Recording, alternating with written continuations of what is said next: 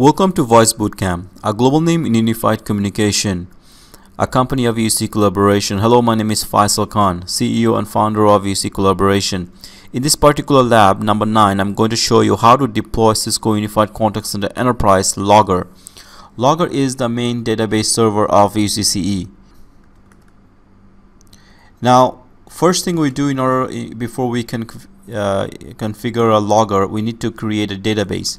So under the Cisco Unified Tools that you have on your desktop, the folder, there should be an application called ICMDBA.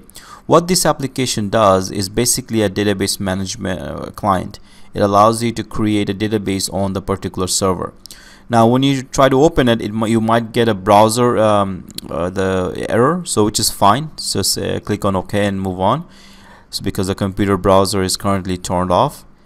In a duplex environment, you may need to enable that feature if you want this application to be able to find all your servers.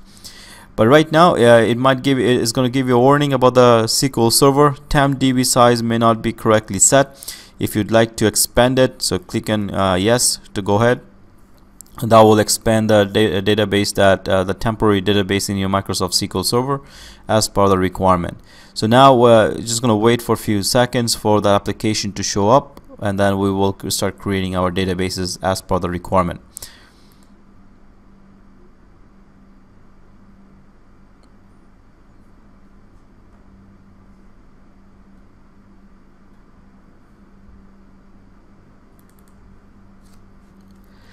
Now the ICMDBA, like I said, you can only use this once the instance has been added based on our lab number 7, for example.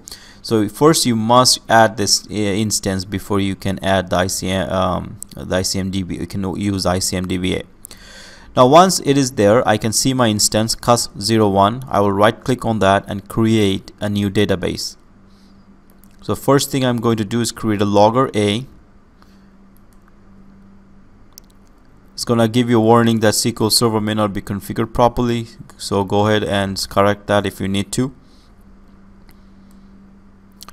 It's going to restart the SQL Server agent. That's fine. Again, continue with the acknowledgement. The next step is a type of logger based on your deployment model, enterprise, hosted or not. You can select the type.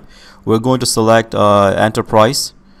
And then next thing is going to do is going to define the type of logger database. So you can do site A or outbound for site A.